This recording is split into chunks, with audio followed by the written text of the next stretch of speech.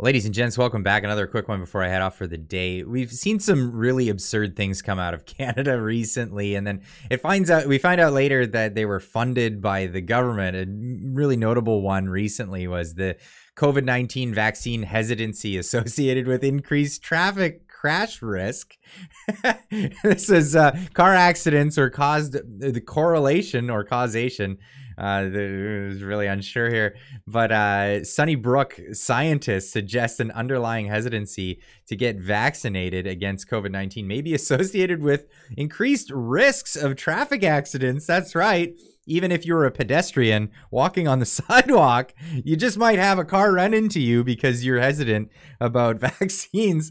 The study finds it was absurd, and the media ran with it. And even Dr. John Campbell did a video talking about this COVID vaccine and road accidents. And yeah, he blasts right into it and very much fairly doing so. And I definitely recommend watching his video. I'll leave a link in the description down below on that story. But that's not the story today. Not in particular. What the story is the funding of these things. And amazingly, we had Palminder Singh, who found some interesting documents showing that that study itself was funded by the tune of $50,000 by the government.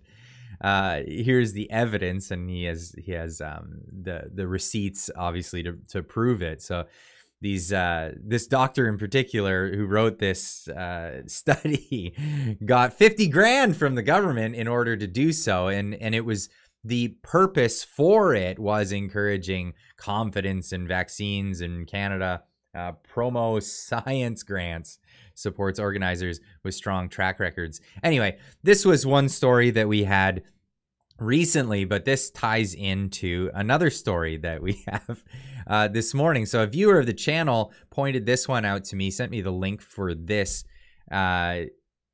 Just unreal. Vaccination confidence in Canada, online conversation and audience analysis. So this is the government commissioning a study to be put forward. It doesn't say how much they're going to pay, because obviously there's bidding that goes on.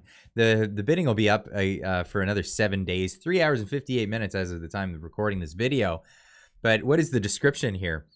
In preparation for increased vaccination education, promotion, and outreach, the Public Health Agency of Canada, some say PHAC, it looks like FAC to me, is requiring the services of a consultant to analyze the vaccine-related conversations on social media. So they want to scour the internet and look at what you've been saying about this and analyze it. So the conversations on social media and PHAC, Social Media Initiative, and campaign performance. So how well have they been doing? They want an outside consultant to come in. They're going to pay him money to come and tell them how they've been doing. Now, this is like another one of those like wag the dog situations. Are they going to come back and have somebody say, thanks for all the money. I'm just going to give you raving reports about how well you've been doing on social media? Or are they going to scrutinize it? I don't know what's going on. It sounds a little intrusive if you ask me. The government is commissioning an outside consultant to go around and check out people's social media and their conversations about vaccine-related things, anything vaccine-related. The consultant will analyze vaccine-related conversations and their participants on Twitter and social media channels, including Reddit, blogs, forums, and news, spanning up to 3 years of historical data. So if you think you could just shut up about it and the government's not looking, no. They're archiving this stuff, and they're checking out the old stuff, whatever you've been saying for the past 3 years.